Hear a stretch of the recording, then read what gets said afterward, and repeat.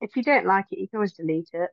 Like that. You know, like you can change your mind, just delete it. It's fine. So true. But you know what? It's like there is a big thing, isn't there? Like the pressure of social media. It does. Oh I think. yeah. I think because like and we should say as well. I'm going to end soon, but Hmm. sometimes, yeah, sometimes people put something on social media that read it twice, check it, because sometimes people put stuff and it does get it does blow up and get taken out of context.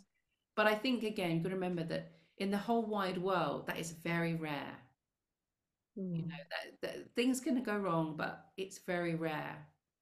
And I always feel like that. Sometimes I put stuff out and I'm like, I put a film out or I put something on YouTube and I get very like, oh, the world's gonna end and people are gonna hate it. And it's very personal. Or when I put a book out, it's like, oh my God, it really does feel like, this is really scary.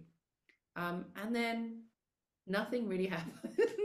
Right. And people encourage you and support you, and it feels it's like, oh, it's okay, I'm safe, right? And then the next, I guess, is everyone's journey, right? Claudia, with you as Mm. well, with social media. Yeah, for sure. But it's also like, Yeah.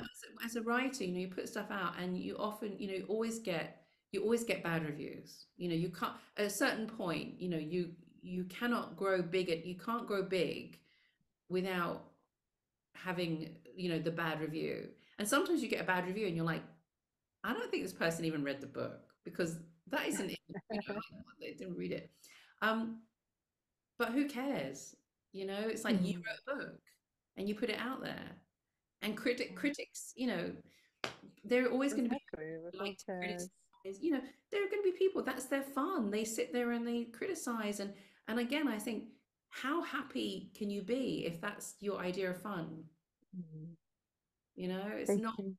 That's you know, you sort of think, why am I holding myself back because of that? That's just not a good reason. It's like Mm. I always say, in a sort of spiritual sense of like loving everybody in the world, don't let the bullies win because it's not good for them.